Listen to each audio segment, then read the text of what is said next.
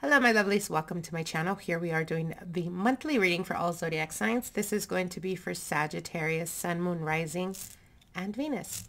So as you guys can see, we're going to be doing the shells. I wanted to get a little bit deeper into the month of March and see what is unfolding with a deeper,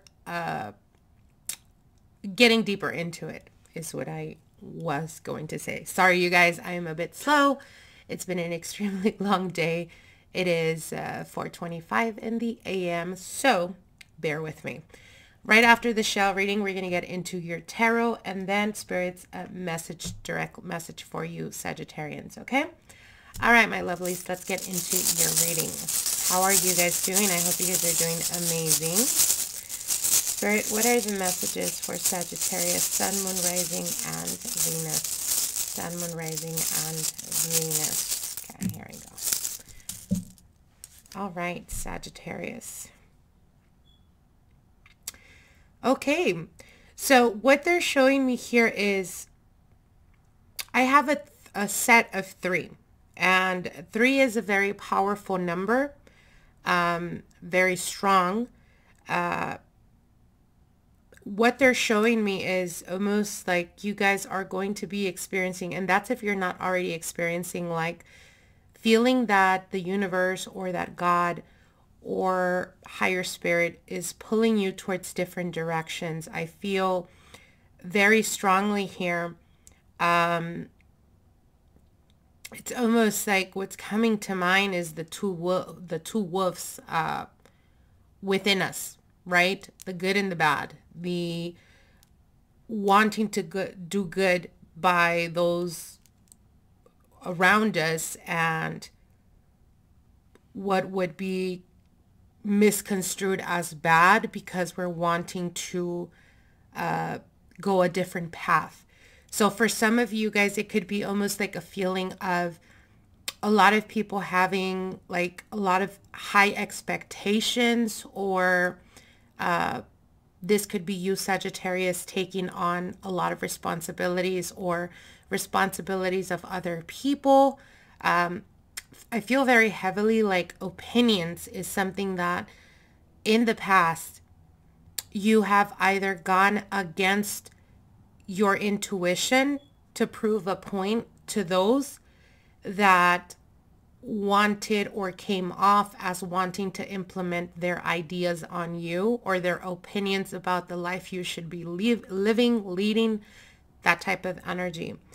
And it's almost like there is a contrast here that I am seeing. It's almost like a part of you wants the structure, the stability, wants a different life is what they're telling me. And there is another side to you that needs and craves freedom, that needs and craves new experiences. Now, what they're telling you here is you've been confusing this. You've been confusing that you have to make a choice. You've been confusing either rebelling against that, hindering your progress, or wanting to abide by others' opinions, all the while suppressing what you really genuinely want to do. And this could be in relationships. This could be in careers. This could be your profession. If you often find yourself jumping from one job to another and not really feeling fulfilled or not being like feeling passionate about what you're doing, it's almost as if there is a lot of scattered energy.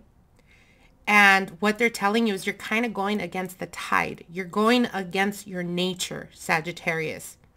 So what they're telling me here is what I'm seeing is a boat. And in that boat, you're going down a stream. And there is a lot of people looking at you from a distance.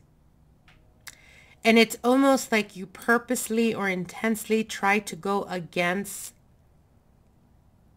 the waters to avoid certain confrontations, to avoid certain conversations, to avoid speaking your truth.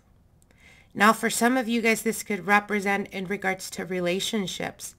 If you've been in a relationship that it is just not fulfilling you, or is just not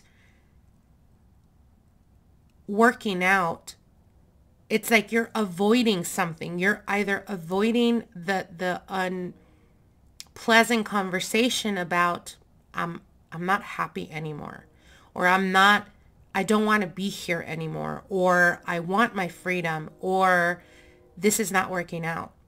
It's like you're avoiding all of this because you want, if things don't go the way you're expecting or what you're wanting, you have something to fall back on. And what Spirit is telling you is you must understand that in this path that we call life, those that we choose to bring along will experience certain experiences in our lives with us. But ultimately, it is not your decision to take someone else's choice away from them. So what I mean by that is you need to be honest with others, Sagittarius, and you need to be honest with yourself. Now, this could be vice versa. It is a general reading. It could represent people around you are not being honest, and they're leading you on this path of expectancy, or a feeling that something's going to give, or that this relationship is going to materialize, or there's going to be some type of commitment. And what they're telling you is, if there is a feeling that they're stringing you along, you need to pay attention to that. Because, like I said, they were showing me this boat, and it's like you're going against the tides of the ocean, or the tides against the river. And what they're telling you is sometimes there is a need to release.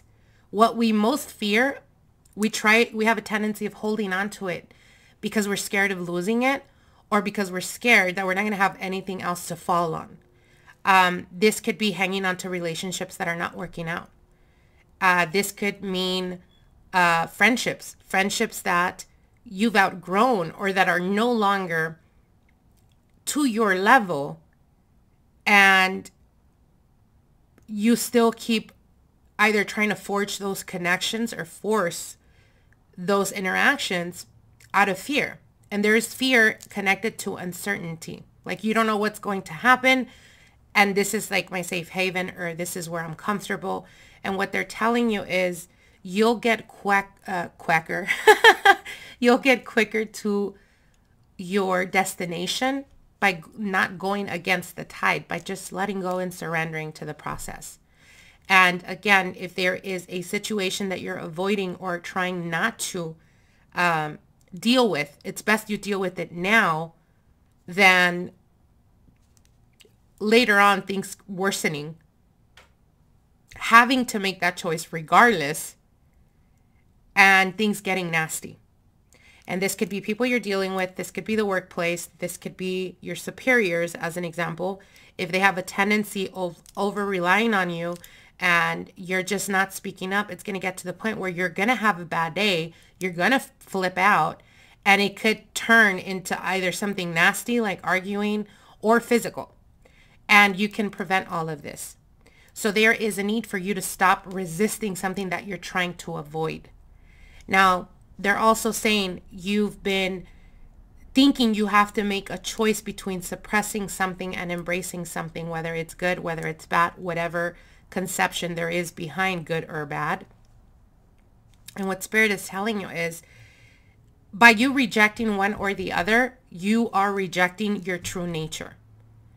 And you can bring balance to that. As an example, for those of you guys that have a tendency of getting into relationships, and once it becomes a bit stagnant, or once it becomes a bit ordinary, everyday type of mundane, and you lose interest, what they're saying here is it doesn't necessarily have to be that way. You don't have to be in a relationship and then it gets stale or it gets stagnant and you jump or hop from one relationship to the other. what you really need to do is pay attention to the partners that you're either attracting or that you're giving yourself to. Because you may not,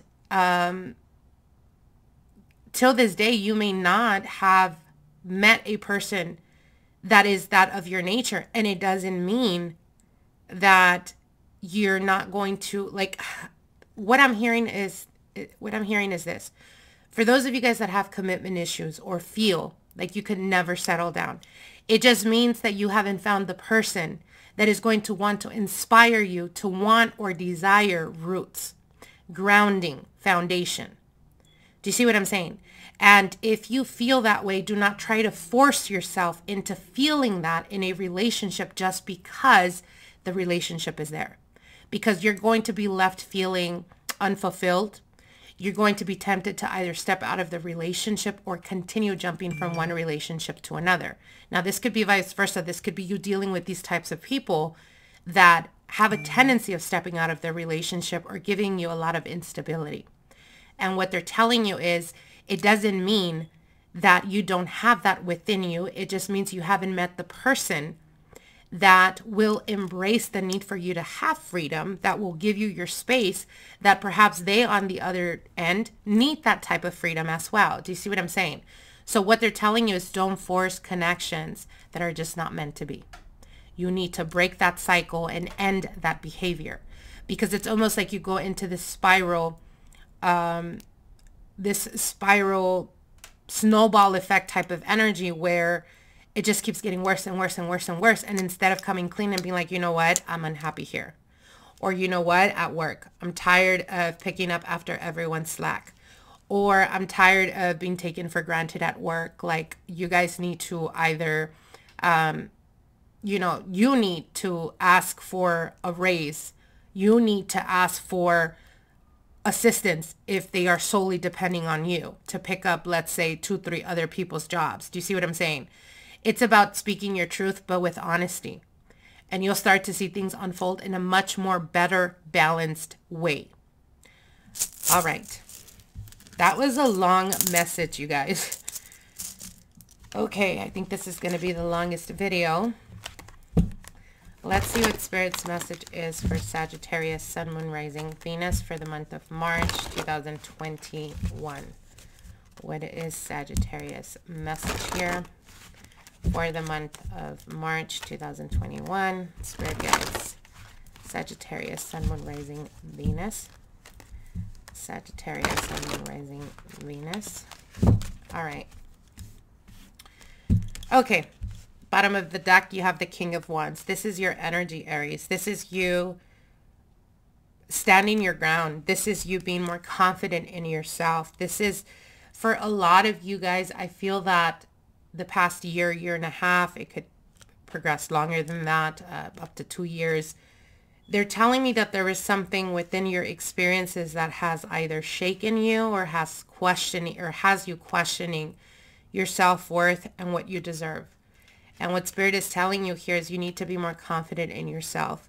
You need to have more trust in yourself, more faith in yourself. If there's a type of lifestyle that you're living or have been living up till now, and it's not working out for you, it doesn't matter the age. It doesn't matter where in life you are, so long as you make the sole decision to change. If you're not happy where you're at, what is it that you're doing to change that outcome? What is it that are you walking towards some type of goal? Are you walking towards some type of focus, some type of wanting to make something happen? Or are you just in la la land living day by day? Because I'll tell you what, living without purpose will have you feeling like you're living, you're confused, you don't know what to do with your life. And what Spirit is telling you here is they keep showing me this boat, and it's almost like it's a metaphor for you are the one that decides what direction that boat goes to. And if you don't set goals or learn to start setting goals, learn to start thinking about the future and the longevity of things, you're going to be like a boat without it sailing. Do you see what I'm saying? It's like you're going to crash and burn. You know what I'm saying? If there's a boat, in the ocean with no one in it, no one steering it, it's gonna crash sooner than later. Now, they keep telling me that. So, again, be careful. For those of you guys that have a tendency of either drinking, hopefully not, and driving, be careful, okay? Because they are saying you can't keep living a life with no direction. And I know it's easier said than done. Sometimes, you know, humans have a tendency of saying, well, I have bills, I have responsibilities, I have to just live day by day. I can't sit there and want to create goals or things that I want to go walk or work towards because I can't think of the future. I have to live in the now, and I get that. But if you're not focused on something, you're going to go about life with scattered energy, not knowing exactly what you want. You will continuously keep dealing with people that have no direction and end up with people that don't want what's best for you because they themselves are confused. All right, your next card here is the Hermit. Yeah, a lot of introspection. Pay attention, Sagittarius, to your guides. They're guiding you. Spirits are around you. They're trying to make you or guide you to having breakthroughs in your life. It's time for you to stop saying, why am I so unlucky? Why am I always experiencing difficulties? Truth of the matter is, out of all the signs, Sagittarius are one of the most luckiest signs. And when I say that, I don't mean you guys don't experience a lot of difficulties in life. Absolutely you do. You're one of the signs that constantly does that. But why?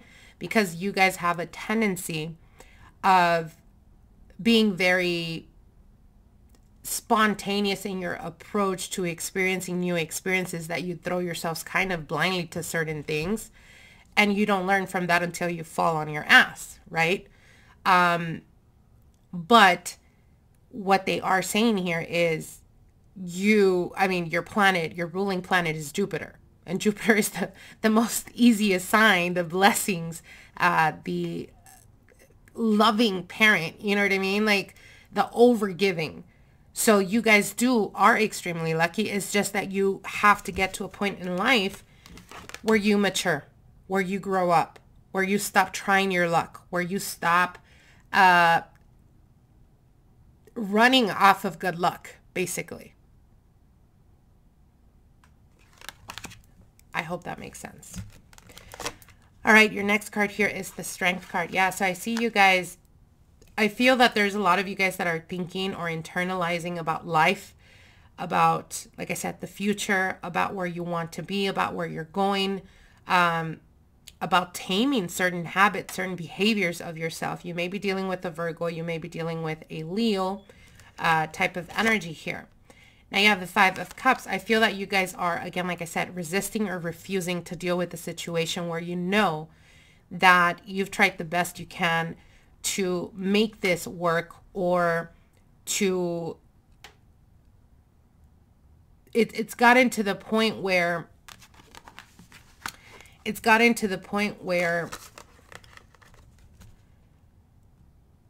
you've put a lot of effort into the situation. But with the Five of Cups, you're refusing. You're not wanting to see clearly. You're not wanting to deal with this situation. Like I said, for some of you guys, it could be romance. It could be a committed relationship. For others of you, it could be the workplace, dealing with family dynamics, or with family members that, like I said, they're trying to guide you. And this is a message that's been very occurring for you guys. Like people that genuinely love you and care for you are trying to give you the best advice possible, and you take it kind of personal. And what they're telling you here, Sagittarius, there's a need to either grow up. For others of you, those of you guys that have children, it could be a situation where you're constantly being the one that has to stick your head out or step up, getting your children out of like the shithole, or getting them out of situations that they purposely put themselves in. And what they're telling you, it's time for them to grow up. You got to pay attention to the things that are unfolding. If it's something that is reoccurring and they constantly keep coming to you and, hey dad or hey mom, I got myself into this accident and I don't know what to do. I need help, or I need financial assistance, etc., etc. It's like, when do you get to the point, by overdoing for them, you're not teaching them to be strong. You're not teaching them to be independent. So what they're telling you here is you got to stop doing what you have a tendency of overdoing if you want to overturn or see things very differently, or to start to see progress and expansion. If you look at these cards, it's about a lot of internalizing, a lot of like stillness. The Strength card is stillness. You know what I mean? But at the same time, it's like there's no movement. And what Spirit is telling you here, your energy, King of Wands, is about taking action. So get yourself out of situations that are creating a lot of stillness or a lot of stagnation. And you're the only one that can get yourself out of those situations, either by speaking up, by being honest with yourself, or being honest with others around you, or standing your ground and being confident in what you say when you express it to people. The Empress card.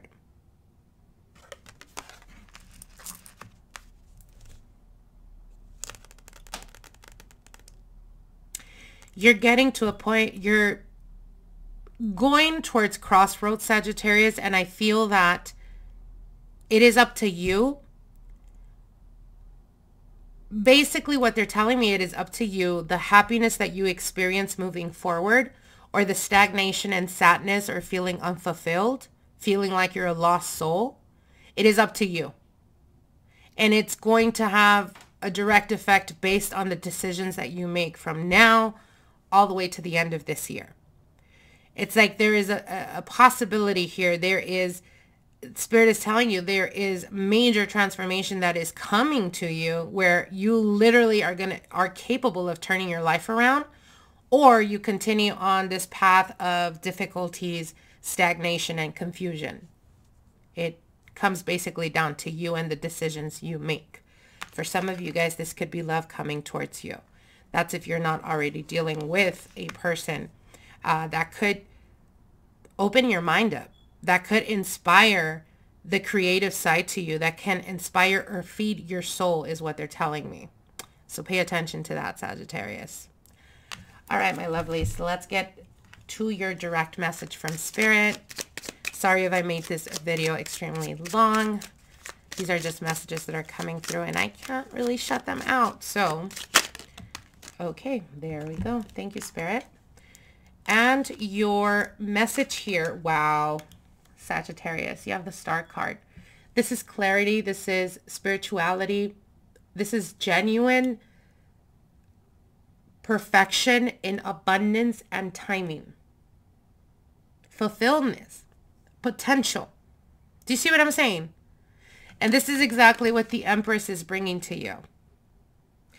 So for some of you guys, it could be a person that's coming into your life that is going to transform it or change it or shake things up in you, that is going to feed your soul, is what they keep saying. So this could be a soulmate connection. This could be an individual that comes into your life that is going to inspire you. Perhaps they're very inspiring people. Perhaps they have a lot of things going on in their life, and it's almost like they're going to literally shock you back into life or into alignment, is what they're telling me. But it's going to feel like an excess of like a recharge, a spark.